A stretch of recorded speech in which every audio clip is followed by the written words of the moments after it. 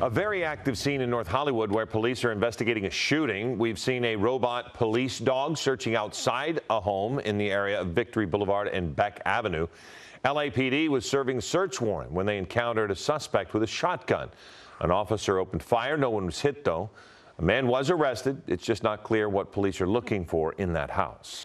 Hello, I'm Mark Brown. Get more great ABC7 content by clicking the subscribe button for our YouTube channel and download the ABC7 Los Angeles streaming app on Fire TV, Android TV, Apple TV, and Roku to watch on your TV.